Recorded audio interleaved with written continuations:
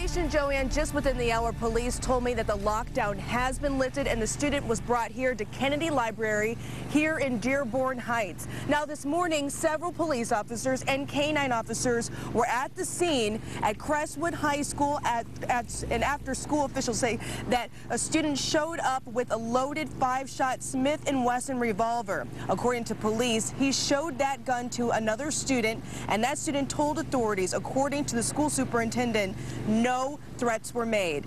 Police searched all throughout the school. They also looked for the weapon in the surrounding areas, and they did recover that weapon. Again, the student was taken to Kennedy Library. Right now, the superintendent is not saying whether that student is suspended at this hour, but luckily and fortunately, no one was hurt. Live in Dearborn Heights, Tara Edwards, 7 Action News.